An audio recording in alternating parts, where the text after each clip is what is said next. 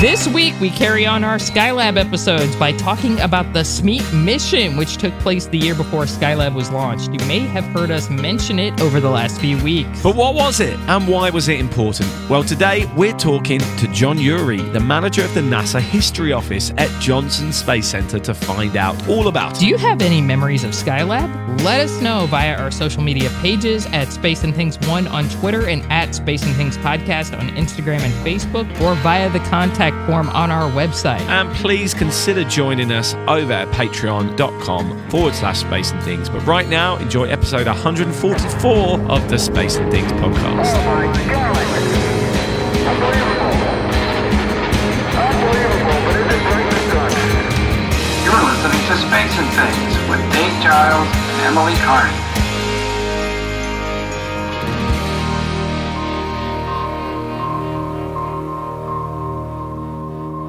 I'm Emily Carney.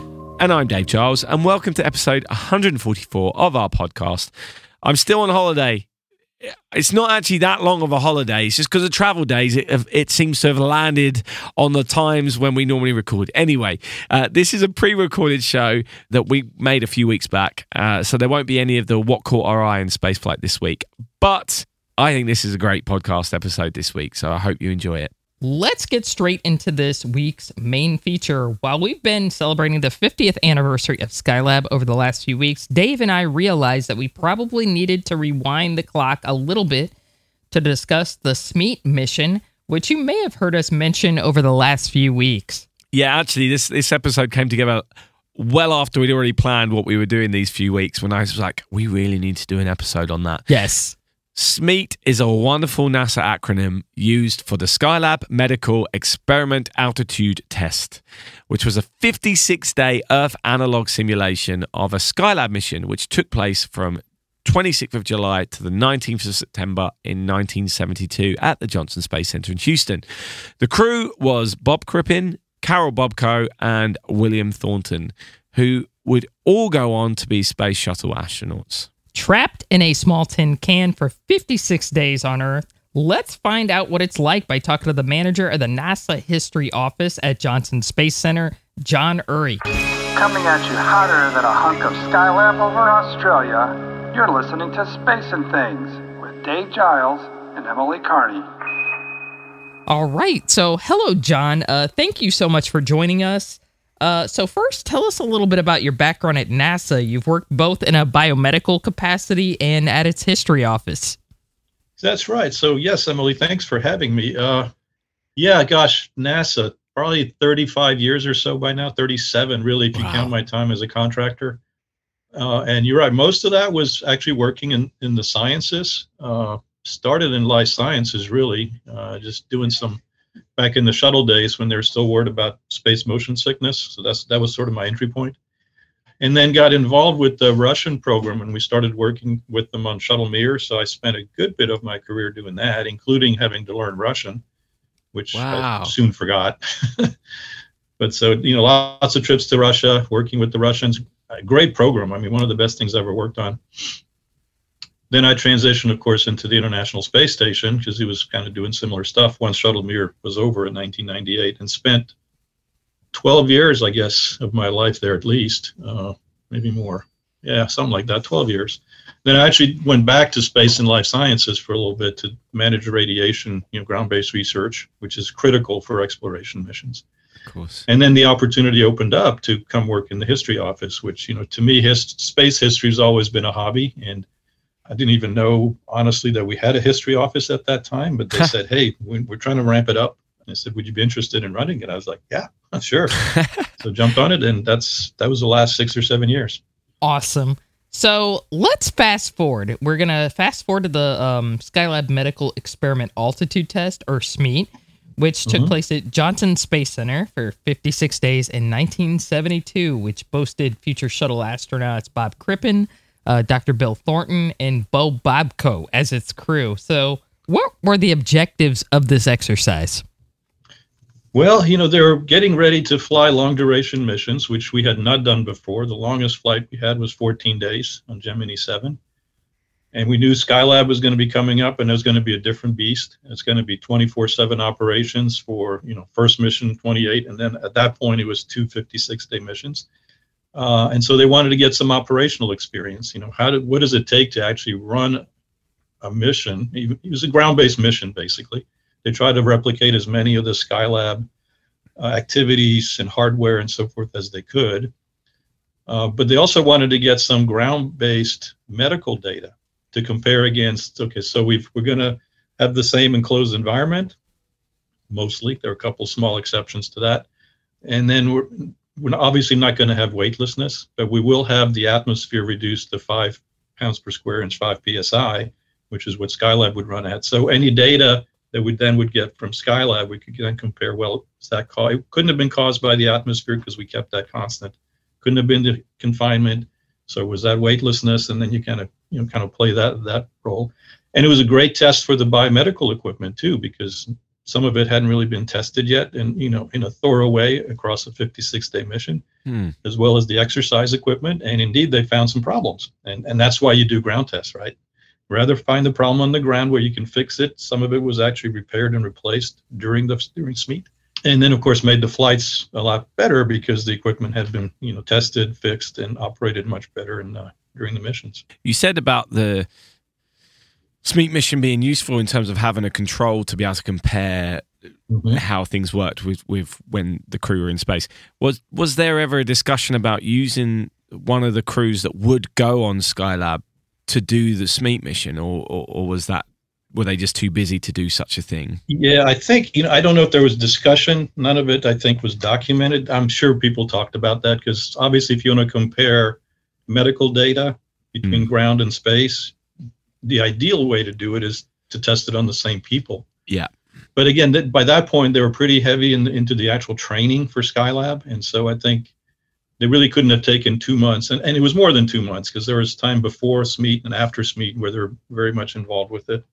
I know the SMEAT crew I think they were named sometime in 71, I think. And so it was a year run-up, basically. And you couldn't take one of the actual crews out of service, if you will, for that long period of time and then put them right back into training. SMEAT ended in September. The first flight was going to be at that point still in April of the next year. So it just wouldn't have worked.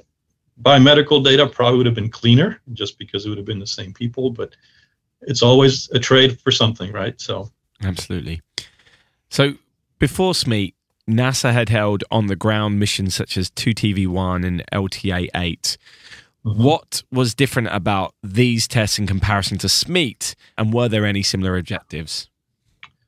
There were. I would tell you the earlier tests you referred to, the command module and lunar module tests in the vacuum chamber, also tested kind of the crew performance in the enclosed space, but it was more about the hardware, testing out the spacecraft. In the big vacuum chamber, especially for the 2TV test, they could actually irradiate it with solar heat and put it in cold. So they were looking at, the thermal control of the spacecraft. Yeah, SMEAT wasn't really about that because it wasn't an actual spacecraft. It was just the equipment put inside the chamber. And same with the LTV. The lunar module test was also more about the hardware itself. Although, of course, whenever you have humans in the loop, that enters into it. So, and they weren't that concerned about the biomedical data so much. It was more about testing the hardware. And in the lunar module test was really about also testing the suits. So it was more that kind of thing. And I should mention durations were very different too. The 2TV test was like, I think 7 or 8 days.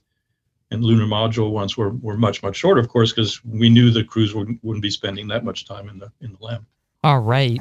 So SMEAT featured Dr. Bill Thornton as one of its astronauts or test subjects. He would later fly aboard the space shuttle and is really an unsung hero of Skylab as he devised several medical devices and experiments aboard the space station. So what was it like working with him? Do you have any funny stories? Well, I'll be honest with you. My entry to NASA was really through Bill Thornton. Back when I was still in school, I was interested in doing something here at NASA, and I really didn't even know what was available. So I just wrote a letter in the blind to the director of the Space Biomedical Research Institute at the time, Jim Vanderploeg, and he put me in touch with Bill Thornton. So I came down here for a couple of months. This was mid-'80s. This was just prior to Bill's first flight on the shuttle. And he was still looking at space motion sickness. It was still a big issue for astronauts back then. And I helped him with some of that, did some research. We actually drew some blood for looking at different parameters that might change with space motion sickness and so forth. And then after that, I came back more permanently to JSC. So that Bill was really my entry. Of course, I always heard the stories about Skylab and things like that because he had been working on it, and I would find his research papers and documents lying around and kind of, sneak read them and a little bit like that. So it was fun to hear those stories. But he is an unsung hero of Skylab. I mean, SMEAT, I think, is overlooked by a lot of people. I wore a SMEAT T-shirt on the anniversary, and people looked at me like, "What is that?" It had the big Snoopy on it, so they got that part. But SMEAT meant nothing to just about everybody, so I had to explain to them what it was. And of course, Bill, designed some of the hardware. Now, also, what may not be known to a lot of folks, Bill had an Air Force background. He worked in the Air Force at, I think it was Brooks in San Antonio, Brooks Air Force Base, also designing some medical hardware. And some of that he brought over to NASA.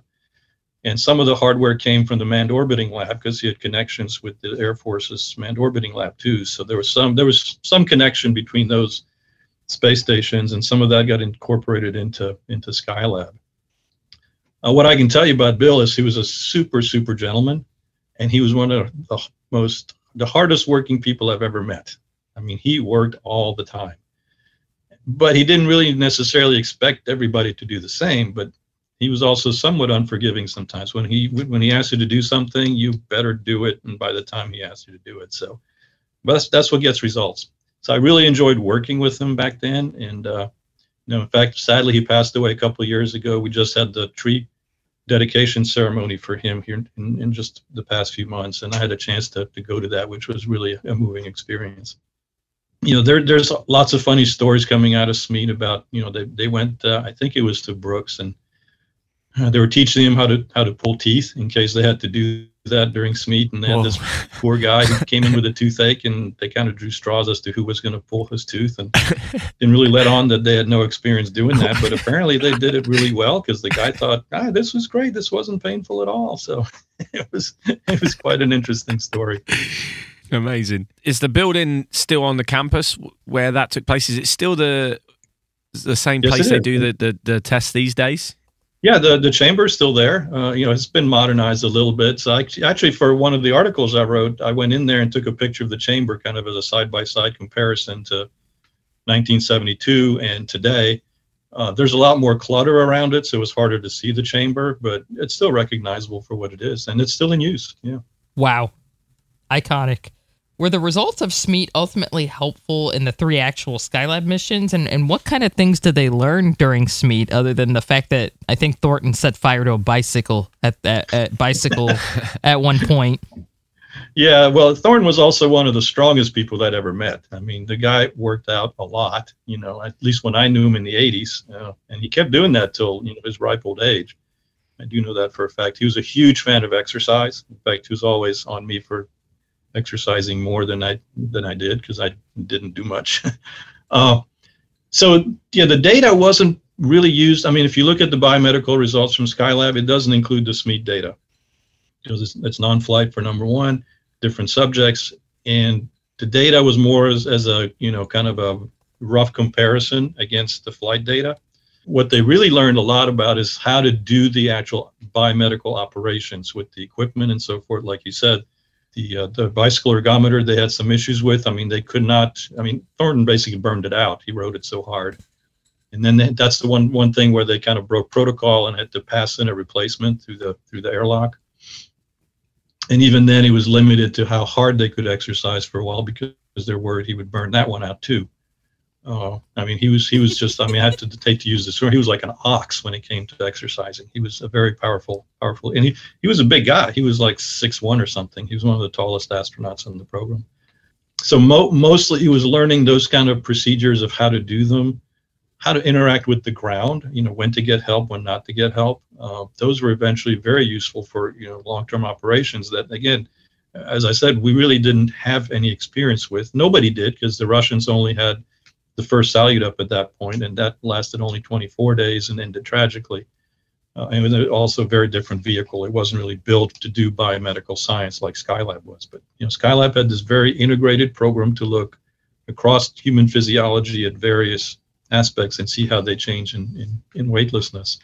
And to me, I would put that up against almost any current studies based on the technology that was available back then. It was just a huge square wave increase in our knowledge about human physiology and weightlessness. Yeah. One of our Patreon subscribers has sent in a really great question. John Wisenhunt has asked, comparing SMEAT to some of the more recent space analogs NASA and other institutions are doing, what has changed or improved?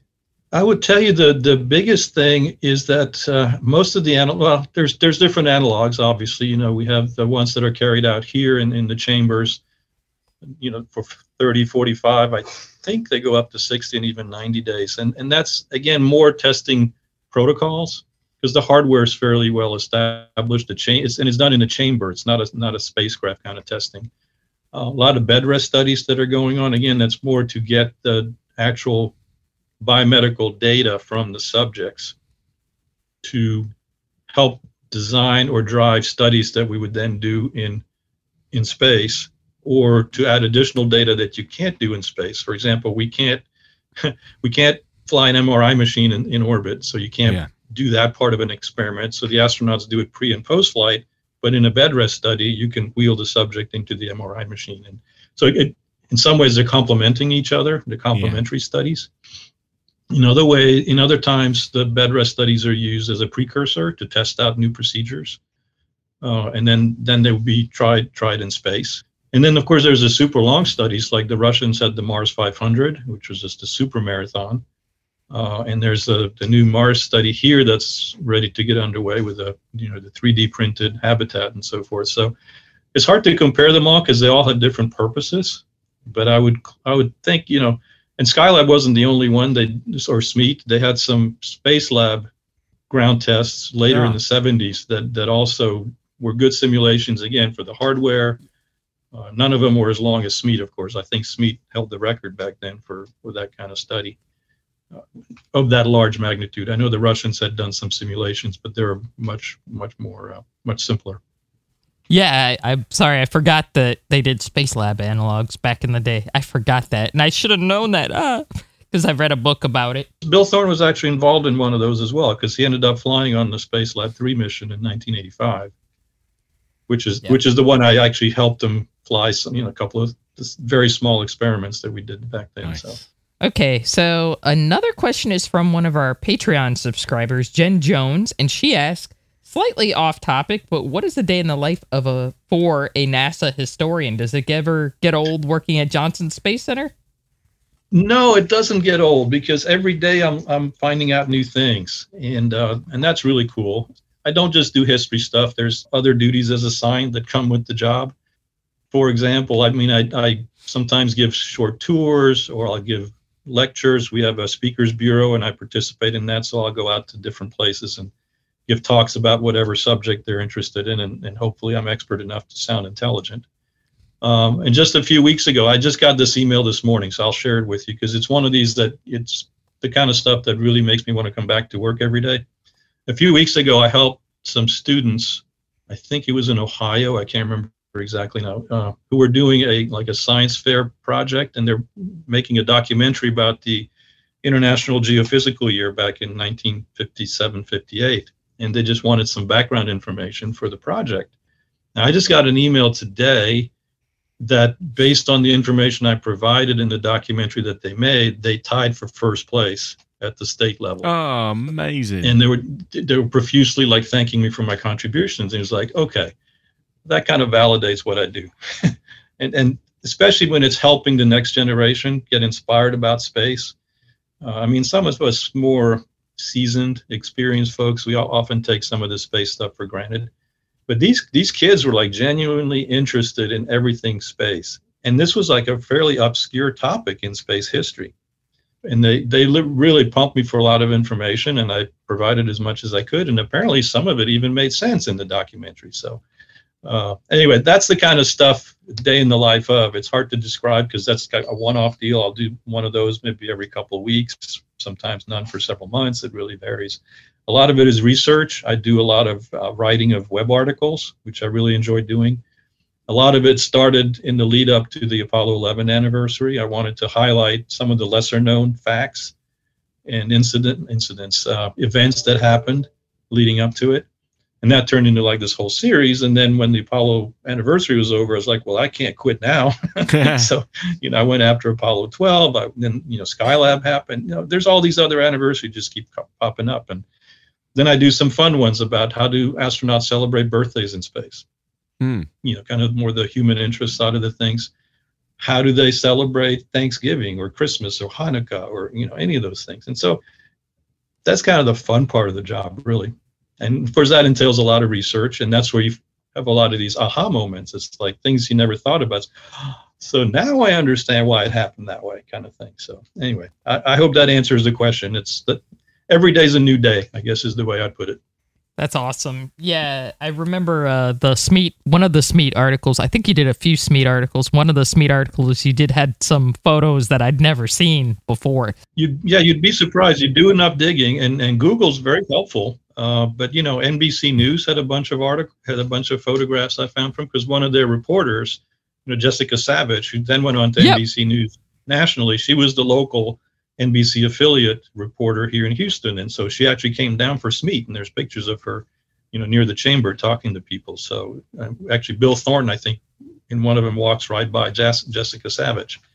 And it's like those kind of moments. I had never seen that picture either until I accidentally found it. You do enough digging and sure enough, you find stuff. It's then like a big library, a NASA library at Johnson Space Center, or an archive where you can just go in and look up paperwork. Is it all been digitalized, or is it a bit of a mess? Were you at the meeting I was in this morning? Because we were talking about exactly that topic.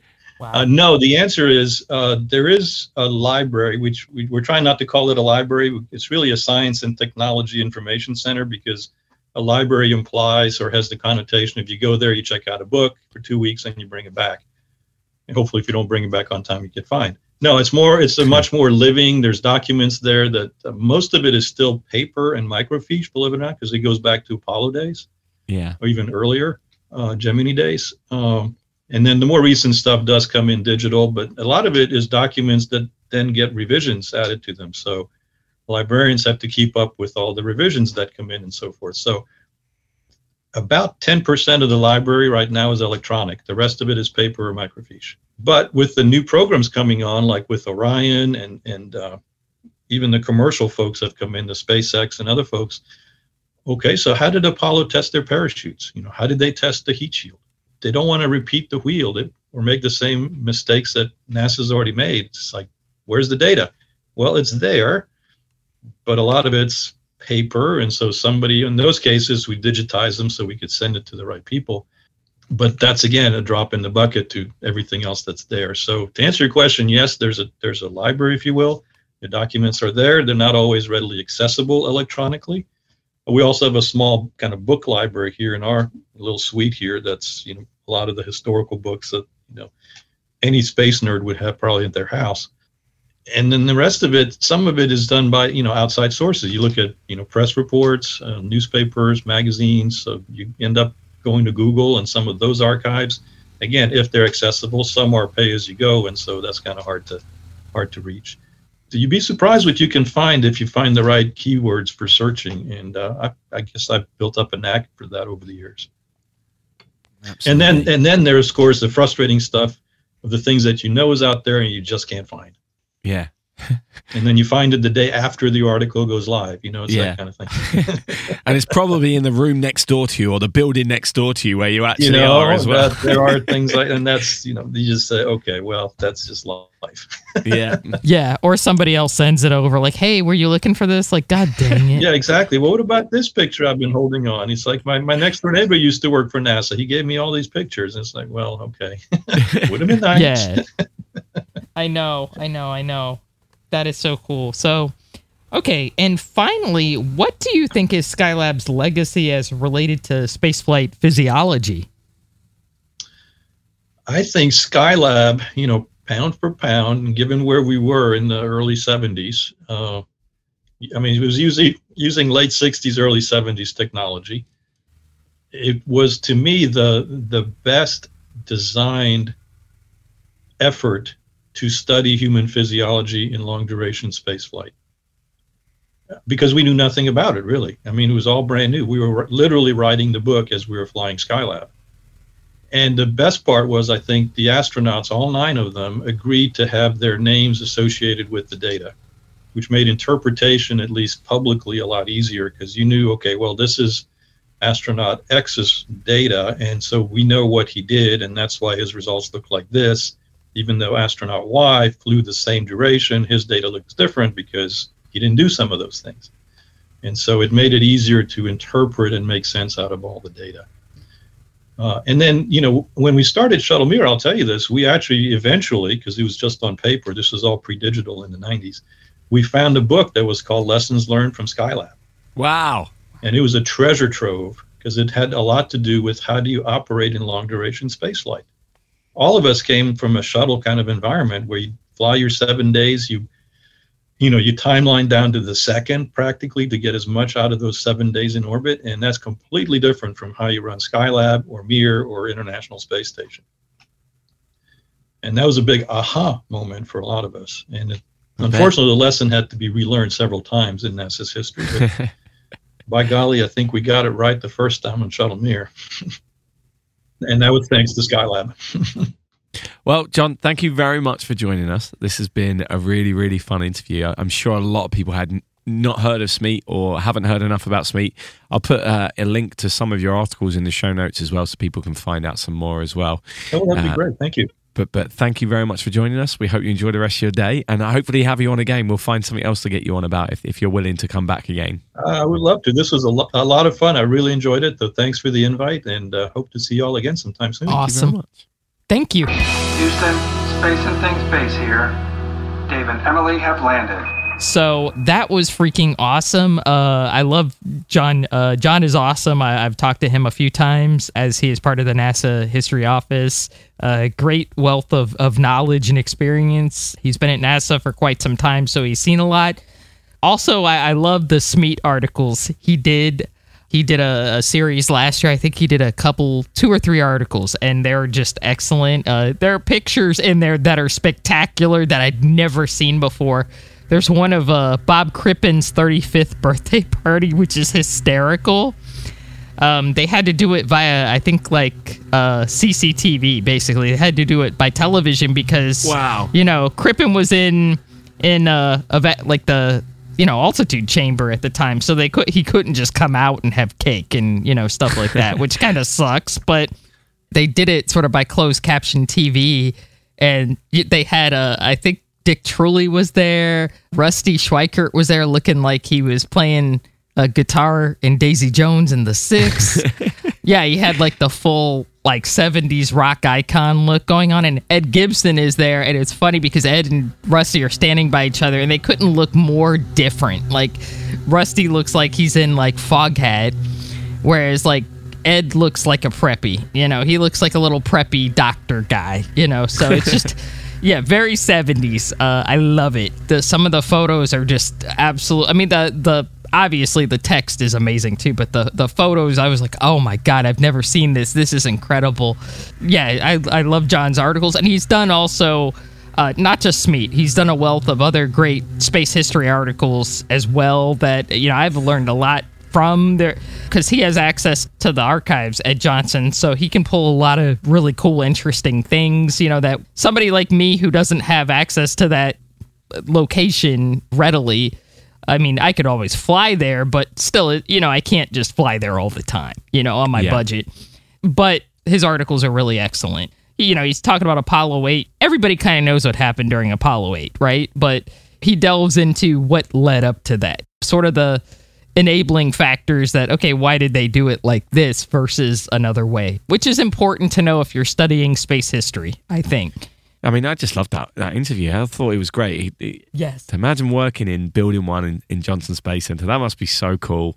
That be in your office, going there every day. I mean, dream job. I mean, it's It's like when we spoke to Teasel at being the curator of the Apollo artifacts for the Smithsonian. I mean, for people like you and I, they're dream jobs. Having all that stuff around you, and especially with John, that location, I mean, just incredible. Yeah, you're at the heart iconic. of everything. Yeah, exactly.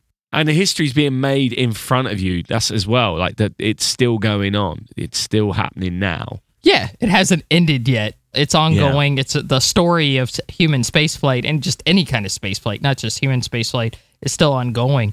And it will be ongoing for hopefully a very, very, very long time. But yeah, I have been in building one before, and it is just like For All Mankind. On the show, they did a spectacular job at replicating what Johnson Space Center actually looks like, because, you know, it looks like that. It looks sort of like a very dry college campus kind of, for a reason. When you go in building one, you're like, man, this is like the real For All Mankind. It's just iconic, the building and just how it's laid out. If money were no object and I could do whatever I wanted, you know, move wherever I wanted to, that would be the dream job. I would probably be like Margot Madison and have a bed in there, unfortunately, and my husband would get tired of that real quick. Seriously, it's just an amazing. It must be an amazing place to work. You know, it's just an iconic building, iconic campus. So much history there.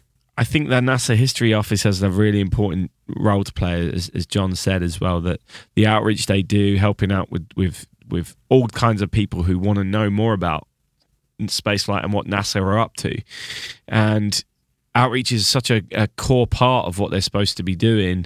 It's in the charter. Yeah. It's hard, especially, I mean, it's probably always been hard, but the internet was probably supposed to make things a lot easier for NASA to do that. And yet you've got so much noise to compete against, and getting that story out about what happened and why it happened is difficult. And I say it about what we do. Sometimes it feels like we're preaching to the converted. We're only talking to people who are already interested in this kind of stuff. And I'm sure people perusing the NASA history website are probably already interested. So it's hard to find the stories that can connect people to this and to what happened, especially when it was so long ago. And this whole 50th anniversary stuff has really got me thinking, because it's not actually that long ago. And yet it feels like ancient history in some ways as well, doesn't it? You and I don't consider ourselves old people, and yet this was within 15 years of us being born, 10 to 15 years of us being born, this stuff was going on. Yep. And this was 5 years before I was alive. 5 years is nothing. It's nothing, and yet it feels like a different time altogether, and it wasn't. And some of these people are still here with us to share those stories, and we're lucky that they can do, the ones that still do. But it's important. These were such important things, and with spaceflight very much being the future, it really is going to be the future of what our civilization can do. And with that in mind, knowing the history of it is so important to me. I think it's really important. The same way learning the history of other things that have absolutely revolutionized how we work is also important, and how we live is important. 500 years, when they look back at this era, I'm pretty convinced, as I've said before, it's going to be things like the Apollo program that people are going to talk about, and Skylab is part of that. And as a result, the SMEAT mission is part of that. Yep. And these things, when people look back and want to find out about them, it's people like John and their work and the articles they write now that are going to be the things that people find, hopefully, and use them to learn about them. So when you're doing the work that he's doing, it's being done for the ages. That's the crazy thing, isn't it? This stuff is going to be archived, and people are going to be able to find it. And when they're learning, what's this thing, SMEAT? They're going to find John. They're going to find his work. Yeah. And it's not just about connecting now. It's about connecting for all time. I find that fascinating. I agree with you totally. I think the NASA History Office and people like, John, they're doing such an incredible service, not just to the space community, but to humanity. Because, like you said, SMEAT to some, might seem like an insignificant thing. It was a huge stepping stone in getting to Skylab. It would have not been the same program had they not done something like that. And I think that John writing about it, because there there really, up until his articles came out, there really weren't a lot of good standalone SMEAT articles. I certainly did not. I certainly was not writing about SMEAT. I've written about Skylab, but not about SMEAT as much, just because I've read about it. It's kind of dry. I didn't have many plans to write about it. But when you look at somebody like John putting those articles out there, those are kind of like the definitive articles on the internet about the SMEAT program. And I think there's, I want to say Johannes from the Searching for Skylab team, he wrote a mini book on SMEAT as well, which I believe I think it's available on Amazon as well. But these works, are really the definitive guide on, okay, what was this? Why did they do this? What results did we get from this that led to us being able to take Skylab, or undertake Skylab? That's the word I'm looking for. I think Bob Crippen's lucky his name's in the history books because of the space shuttle and the first flight of the space shuttle. But I mean, these are three guys who for 56 days agreed to go and be put into a tin can. I mean, it's hard. Imagine having to turn around to your family and say, hey, I'm going to be away for a few weeks, a couple of months. In an altitude chamber. Going? I'm just going to be, in fact, I'm only going to be about a mile away, but you're not going to be able to see me. I'm going to be locked away in this little tin can, and people are going to be like monitoring my every move and every single all my poops. Yeah, absolutely. People are going to be studying everything that I do and my heart rate at all times and all this, that, and the other. Like, that's a tough thing to sign up for. Especially when you live amongst the community of people that are doing those, being those invasive people in your life at that point. Yeah. They live in the same neighborhood as you. The guy walking down the road is the guy that just analyzed your poo. Yeah, exactly. Yeah, the Skylab program was very invasive as far as like what they did to astronauts. In Dr. William Thornton's papers, there's a lot of analysis about Skylab in their medical analysis, stuff that I honestly don't understand because I'm not a medical person. Yeah. But in his archives, and this is, I want to emphasize, this is for medical purposes. He wasn't just collecting this to get, for excitement or anything like that. He has photos of some of the Skylab astronauts in their skivvies, and that's for a reason. They were actually trying to see how much bone and muscle mass they lost in space before and after the missions, because that's an issue in space. Yeah. If you're in space for a long time, you're going to lose bone and muscle mass unless you exercise a lot. I'm looking at one of the pictures. I would never share it online or anything, but it's a friend of mine who happened to fly on Skylab, and he's in his underwear, and I'm like, these poor guys, man, they had to go through so much crap. They had no privacy. They really didn't. So yeah, that's something that I do think about, is these guys did sacrifice, an awful lot, and the Apollo lunar mission astronauts obviously sacrificed an awful lot. But I think as far as like being medical guinea pigs, the Skylab guys were it, because they had to submit to a lot of stuff that I don't know if I would have submitted to. I would have been like, you aren't getting any pictures of me, screw you. Yeah. You guys ain't doing that. Nope. But they did it though, and like John said, the results from Skylab really helped with the ISS, with Shuttle Mir. They were trailblazers, and I don't think we recognize that enough.